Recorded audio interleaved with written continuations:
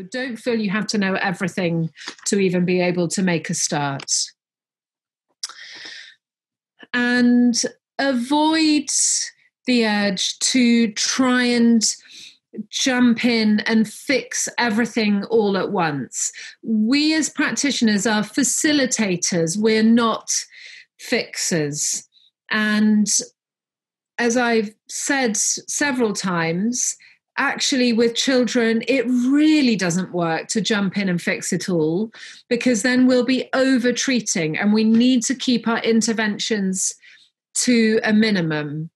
So to go back to the analogy I used earlier, just think of yourself as freeing that stick that you threw into the river and that got stuck in the reeds at the side, just to free it and then get it back in the flow. You don't have to get the stick to the end of the river, as it were. You just have to get it back in the flow and then see what emerges from that. I think it can be really distressing as a practitioner to be confronted by a child or a teen who is highly anxious, who's really struggling with life, who you may, particularly with the teens, even worry is a potential suicide risk. But the correct response to that anxiety is not to do more. The correct response is, where possible, to just remain clear, remain still in yourself, try to keep your clarity, and just do the best treatment that you can. And to know that no child with anxiety is going to be free of anxiety forevermore after one treatment. This is going to be a process and a journey that you're going to go on with this patient. And I always make a point of making that really clear to parents from the outset, that for acupuncture to work, it needs time. This is not like going and getting a magic pill from the doctor.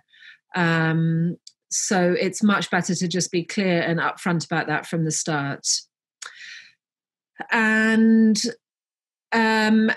before you do anything, as I said before, but I just wanted to reiterate it, you need to build rapport, because until you build rapport, you will not be able to understand the unique nature of the child's Shen. You won't get them to feel relaxed enough for them to reveal more of themselves to you. And with young children, you just won't be able to deliver the treatment if they don't feel good about you.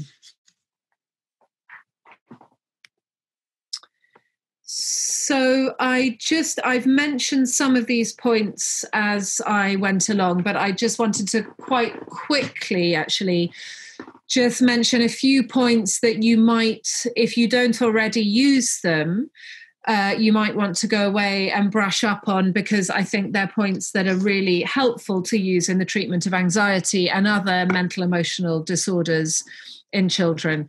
The kidney chest points, by which I primarily mean kidney 23, 24, and 25. The outer back shu points, the window of heaven points, points on the gallbladder channel on the head. It's no coincidence that nearly half of the points on the gallbladder channel are on the head. And therefore they have a big impact on the brain and the mind. And any points containing, whose name contains reference to the spirit.